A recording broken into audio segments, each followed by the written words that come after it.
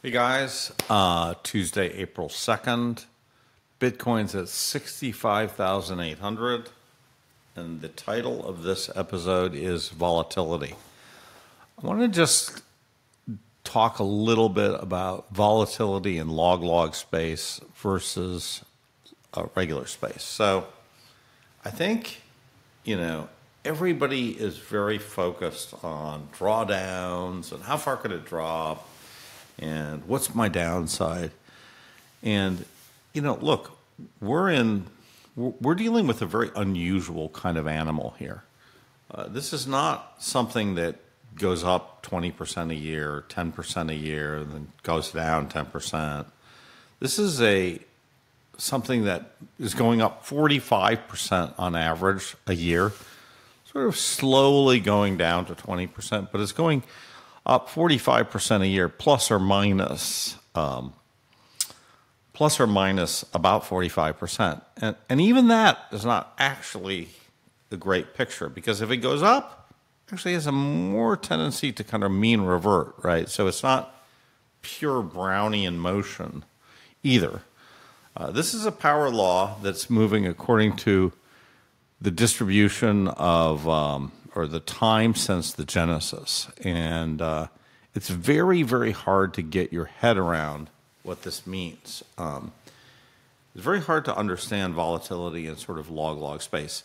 Now, what I will tell you is that actually this process is not volatile in log space. It has a volatility in log space of 0.3, which means that one standard deviation, you double the price. One standard deviation, you half the price from trend line. That's not volatile because, Bitcoin has gone up 1 million times over the last 15 years, from 10 cents to, order of magnitude 100,000 where we are today. So we've gone up 1 million times in a very, very consistent fashion in log space with something like a 97% correlation. And so, this is not a volatile asset, really, in terms of the growth where it's growing, but in terms of just the pure day-to-day volatility, like today, yeah, it looks terrible. I just want to show one great tweet by Giovanni, and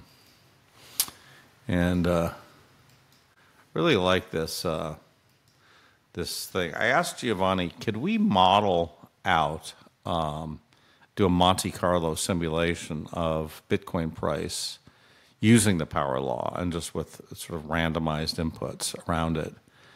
And he goes, oh yeah, I've already done that. And here it is. This is this simulated Monte Carlo simulation with a sinusoidal 4-year sine wave. But all of this is just pure random numbers, right? So this is using a power law with a sinusoidal 4-year wave and just some random numbers. And as you can see, it's tracking the data really, really well. It's not trying to, we're just using the model. We're just say run, and this produces this. So, it didn't do a perfect job. It didn't capture this peak. Did capture that one. Did capture that one. Didn't quite capture there, but it kind of got there. And so my point is you can easily be fooled by randomness. And if you want the big gains, you're going to have to live with the volatility. I know a lot of people out there are thinking, oh, I'm just going to dart in and out. I'm going to get in. Whenever I see some indicator, I'm going to just sell. I'm going to get out. That stuff doesn't work. It's super tax inefficient. But it just doesn't work with Bitcoin. And if it was that easy, everybody would be doing it. But the reality is nobody, in my opinion, has been able to do that consistently over time. I just don't think that works. I think the only way to do this is just to hold it and appreciate that this asset is just an extraordinary asset. And I get it. It's not for everybody. And not everybody's going to make the big bucks. Most people are going to be chasing 1, 2, 3, 4% possibly real returns. But if you want these exceptional returns, you're going to have to take risk. So that's episode 69. Hope you enjoyed it. I'll talk to you guys later.